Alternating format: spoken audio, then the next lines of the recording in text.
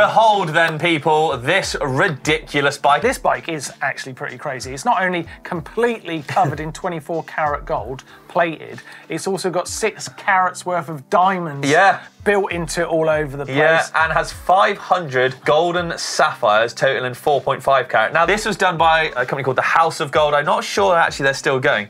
But also, this is commonly known as the Beverly Hills Edition 24 karat gold extreme mountain bike. Yeah, I mean, one thing I'd say right away is it's borderline a mountain bike. If it didn't have all that stuff on it, it would basically cost about £300. Snoop Dogg ordered one of these bikes, and yeah, it's not a beauty, and it's a lot of money, 1 million. If you're actually riding, I mean, if you're such a baller that you're actually riding this bike, fair play, but it's ridiculous.